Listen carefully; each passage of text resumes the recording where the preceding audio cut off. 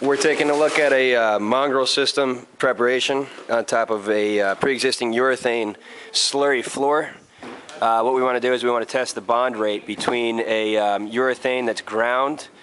We made 2 passes with 6 grit diamonds, trapezoid diamonds, with our mongrel system on our urethane floor here.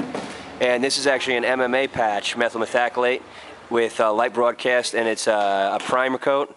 And the following areas are another urethane slurry with a broadcast of a 20 mesh aggregate, and another urethane slurry with no broadcast. We're going to test to see if with that aggressive grind, with those aggressive diamonds in the mongrel system, if we have any delamination issues, and if not, how it's going to come out, as well as testing out a new product. As you can see, without a broadcast, you get a nice smooth finish.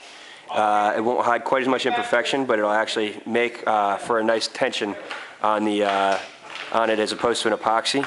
It has the same expansion coefficients as the concrete. It's a cementitious or a cement urethane, so that it doesn't have the delamination issues of an epoxy.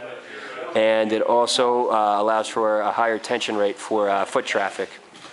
Or you can go with the heavy grit sand, which will allow for much more anti-slip but less cleanability.